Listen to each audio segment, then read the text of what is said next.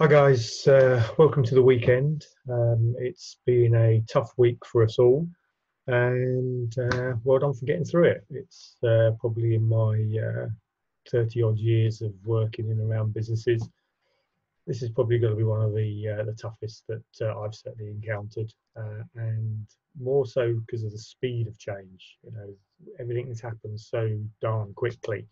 From where we were last week, I know we had sense of this happening, but the speed of which it's actually happened, and the speed at which you guys have had to put things in place, normally that would be, 2-3 months or so, and to have got it done into a week, I'm pretty, just amazed of how you've all got on with this, and immensely proud of the fact that you've got through this week and hopefully going into the weekend in as positive attitude as you can be. So it's just great to work with you, and it sort of made me think about my little formula for success. And I know I come back to this on a lot of the workshops that we do, but it's so important to me because at the moment this have is all about survival.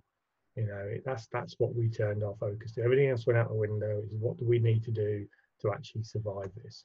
Then we've really had to change our attitude on a lot of things, from where we were, the plans that we were working on.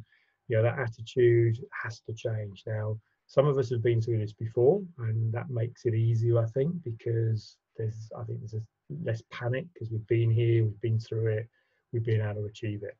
For those this is the first one, it's a big shock to the system that this sort of thing can happen. But as I said, in my very first webinar, these things happen every 7 to 15 years. Something like this happens that we have to change, we have to adapt. And then, planning and thinking about what we need to do in the plan, my little 4-point plan, which I'll come back to in a minute. So important that you actually, you're not knee-jerk reaction. We plan it out, we look at it, we take a non-emotional decision, and then do what's best for us now, but also in the long run as well. So, again, just so great to see so many of you just, being totally above the line, taking full ownership for this, not blaming the government, not blaming, the disease itself. It's just, taking that ownership, realizing that only you can actually get this business through, no matter what the customers say, what your team say. It really is about you taking responsibility and driving this through. So back to our plan summary. What I wanted to do for today was just give you just a little bit of a refresher, but just take you back to the basics, okay, and make sure that you can tick these boxes at the end of this week. And I think most of you have been talking to pretty much every, at least 2-3 times this week, to make sure that you have got each of these in place. And we should be going into the next week, with a lot of these boxes ticked, ready to hit the next focus, which I'll tell you what we're going to be focused on next week in a minute. So the first thing, with the cash, it's been weekly cash flow forecast. Every one of you must have this written down on a spreadsheet. I've sent out, it's on the WhatsApp group, I've sent out the spreadsheet. Jane's done a few for you.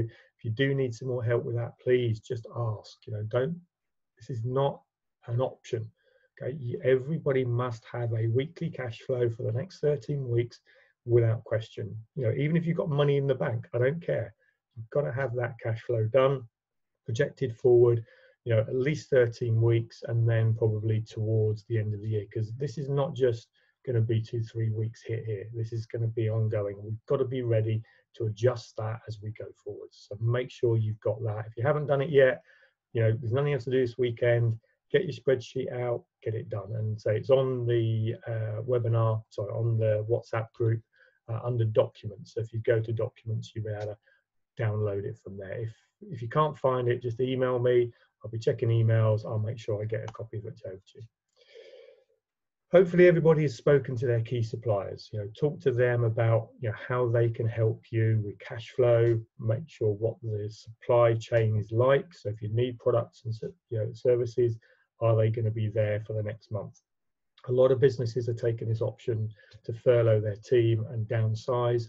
You've got to really know exactly where your suppliers are for this. Okay, so again, if you haven't done that, Monday morning, get on, talk to those key suppliers. And also, if you owe them money, talk to them, tell them that we're going to have to hold a bit of money back, but give them the reassurance that we will pay them when the cash flow starts to come again. Also, make sure that you've thinking about postponing that PAYE corporation tax VAT. VAT you can do, you don't have to ask permission. PAYE you still have to ask for time for pay. I gave you the number a while back, the 0800 number to actually do. Again, if you can't get through, write them a letter. Okay, just do that over the weekend. Write a little letter that says, I'd like to take the option for postpone our payment of PAYE. It's still due, guys. Okay, so you're still going to have to pay this. It's not a holiday, it's not a grant. So if you have got the money, put it to one side, be prepared. Okay, I'm just looking to build up a little bit of a nest egg so that if we need it, if things get worse, that we can actually access to it. The other thing you should have done this week is actually spoken to the bank. Now, for some of you, you've got bank managers. I've tried to oil a few cogs, call in a few favors from bank managers I know. If you're struggling to get through, let me know. I do have some contacts at some of the major banks, and I'll do what I can to actually, I can't get you to the top of the line. There's a process for this, but have some form of communication with a bank. We're looking here for increases in overdrafts. We're looking for the CBIL scheme, but starting that conversation with them so that you know where you're going to be. We've actually got ours. The forms are quite detailed. It's just like you would be asking for a bank. You've got to justify why you need the money. That's why you need that cash flow, okay, as well as for your own benefit, but you need that cash flow to actually get the money from the bank. And I think everybody is looking at, how can we cut costs? The other thing is look at the personal side of it, okay? So if there are personal expenses, I mean, we can't go out and do things, but you're going to have to take a bit of hit personally as well. So the mortgage, holidays, speak to your mortgage company and see if we can get that a little bit of personal breaks as well. So, talk to your mortgage company and get that mortgage holiday. And I'm going to be running a webinar on Friday. I'm going to try and do this pretty much every week at 4 o'clock. I've got Dan Gateshill, who is a finance broker. I might even try and get a couple of bank managers on there as well, depending on how they feel, to actually just talk about, any challenges you're having getting the finance. Okay, I know it's early stages. The banks are inundated, they are short-staffed, so you've got to be patient with this, okay? It's not going to happen straight away. It's going to take us at least a month to get this money in place, if not longer, but the sooner we start, the sooner we move things forwards, the better. But you've got to get your paperwork right. You've got to have up-to-date 2019 accounts, you've got to have your forecast, and you'll have to justify your own personal borrowings. I'm told that the personal guarantees for most banks are being relaxed, so you can get this with just that guarantee funding, but nothing's sure, and you've got to be sure that you'll only get the money if your business was in a good position before we went into this crisis. Okay, so if you do have dodgy balance sheets and bad trading up to then, it's going to be difficult. But I think most of you, from what I've seen, certainly management accounts, etc., are in a pretty good shape, so we should be getting something from there. Okay, so that's really, all of that you should have done and should be in a good place. The second thing that most of us have done is speak to all the team. Okay, if you can speak to them face to face, then brilliant. Obviously, some of them are now working from home, so you'll need to Skype. Again, try not to send emails. Okay, try and do this face to face, Skype, Zoom. Do it face to face. You'll get so much more out of the guys if you do that. You've got to have a furlough plan. I mean, the furlough rules, if you haven't seen the webinar, it will be uploaded on YouTube. It will be on the WhatsApp group. The furlough plan has got to be in place, okay? It's a very generous offer. I know there's flaws with it. It's a very generous offer from the government. And basically, for a lot of you, it's worth taking. I think most of us I've been talking to, we have that in place. But, you've got to look at every single employee. What if I furlough them? what the implications of that, what do I need to do? There are some instructions.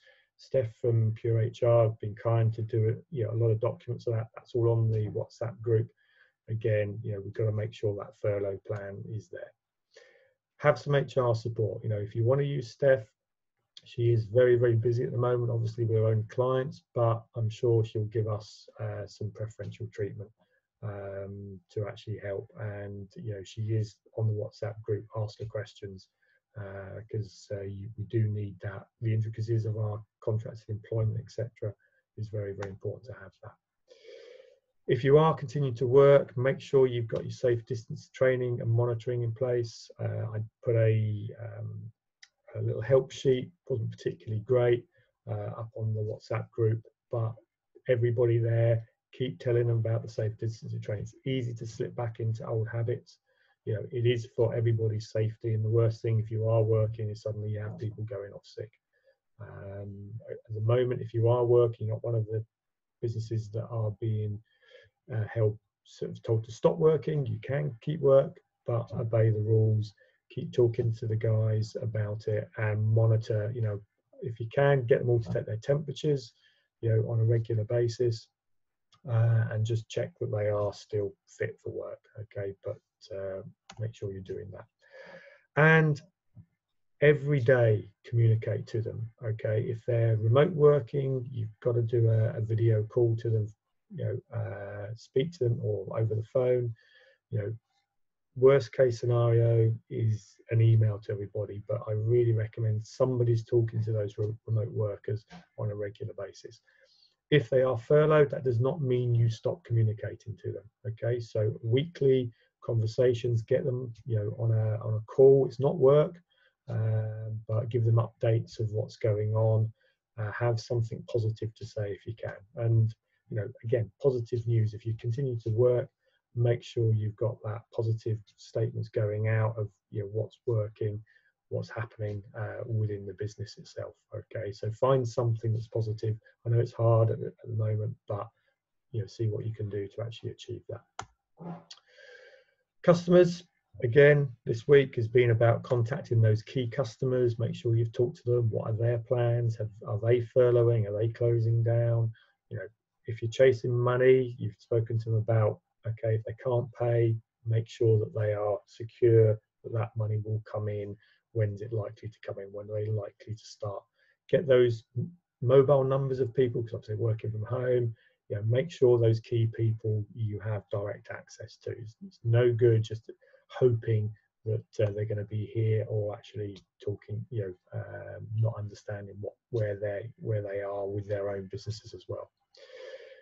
For everybody else, I mean, email, I'm getting lots of emails, they're fairly bland emails. This is a great chance to build relationships. So if we are going to do emails, I'll come on to marketing in a bit, make sure that we're emailing them with something that is actually relevant, not loads of words about, valued customers and things like that. Make it, use that time to actually make it, more beneficial to them and more informative. Okay, short, sharp, to the point. People don't have time to read long emails. Talked about collecting debts. Be empathetic, but if you can push, he who shouts loudest gets paid first. So if we haven't done that this last week, it's going to be tough now because a lot of people are going to be at home. But if they are still trading, then it doesn't mean that that you can't talk to them. But every single of those debtors, you should have a note that says, when are they likely to pay? Okay, so and as we come out of it, if you do need some help with debt collection, then Paul from Debtcol, is on hand. Him and his team will continue to do that service for you. But again, got to be aware that people are going to be in financial difficulty across the board. Where you can, if you are still trading, over deliver. Look at ways to add value to your clients. Build that into your sort of ongoing plan. Probably not done that this week, but just be thinking about how you can over deliver for the next month or so in April. And continue to communicate. Don't just think I'm furloughed, therefore we shut up shop and we don't do anything. You've got to keep in touch with these guys, okay? Even if it's once a week, something useful that goes out. And again, we'll come on to that a little bit more. So really, that's where you should be. Finance in play, or not necessarily in place, but a plan, and know exactly what you're going to do on the finance next week. The team, the furlough rules, again, end of the month, coming into April, we should know who we're going to furlough, and the people that are staying behind, we should be communicating to them and telling them, why they're staying behind, and that you really appreciate their services. And then the customers, we should know where our customers are and be ready to sort of, in a position where we can ramp up as we go forwards. If you haven't done that, again, in your plan, what are the 3, 4, 5 things, one thing every day next week that you need to put in place, okay? And then we'll review that when I speak to you next week. So next week's focus, got to make sure that we're moving that funding. Something's happening to secure that funding for us. Anything that's been left, we need to sort the team. But if you've done both of those, then we can turn our focus onto the marketing message. Okay, so we're going to continue to market. We're going to continue to talk to people, get that message out. So if you've done those two, if you haven't done those two, that's what I'll be focusing on with you this week or next week. And then we'll be moving on to that marketing message. What do we send that message out?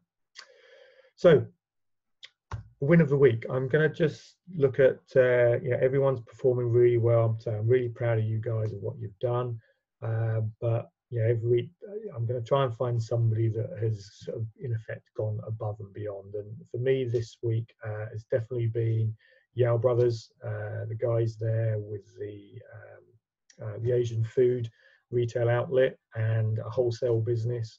They've gone from everything's sort of falling apart to suddenly being overrun with people stocking up. Dealing with that, we've had sort of a bad press of misinformation going through social media. We've had to deal with that one. We've actually had somebody going off on with illness as well. So you guys, you've done a sterling job there, and really proud, and we'll be getting a little something across to you next week, just for the team to celebrate with. The one thing that we did forget to do, or we couldn't do because of the cancellation of the dinner, is we did have a win of the quarter, which we were going to award. Now I did speak to the guys who won it, and here's our little award. So it's our win for March 2020, because of the work they've done in that first quarter of the year. And the winner of this goes to Nick and Kelvin from Greenlight Electrical.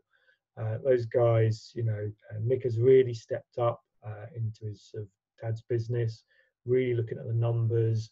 They've put a lot of actions in place, and the result of that was, up till March, probably their best quarter ever, I would say. So really were rocking and roll. Unfortunately, the darn virus has kicked in, and they've had to sort of take a step backwards. But the work they've done is still being fantastic. So well done to you guys. Well done to Yao Brothers. And hopefully, if you do have other wins and successes over the next week, please do let me know, because sharing these successes is really important. So well done to you guys. So enjoy the weekend, enjoy the garden. Hopefully the weather's I was going to do this in the garden, but the Wi-Fi didn't work out there, so I had to come indoors. Have a fantastic weekend. Try and relax. Do this great time. You can't do much else. Do a bit of learning. So last month's book of the month, Never Split the Difference. Again, the summary of that, we did the webinar last week. It's 2 hours that you can sort of sit and listen to about the summary of the book. But that's a brilliant book. And the next book of the month is going to be The Infinite Game. So relevant to where we are at the moment. Simon Sinek, must have known this was going to happen. The game at the moment is to stay in the game. That is the #1 priority. So have a great weekend. Relax. Come back on Monday, fighting fit. I've sent out to you all the schedules of when I want to see you. Everyone's going to get a touch every single week. You've got your slots. If you can't make those, let me know and I'll move them around. And then I'll be available 9 till 10 for anyone that wants me, and 5 till 6 anyone that wants me. So please use those times. but you know, we can get through this. We will get through this, and you know, I'm 100% determined to make sure everyone comes out the other side over the next few months. So take care, guys, and see you next week. Bye for now.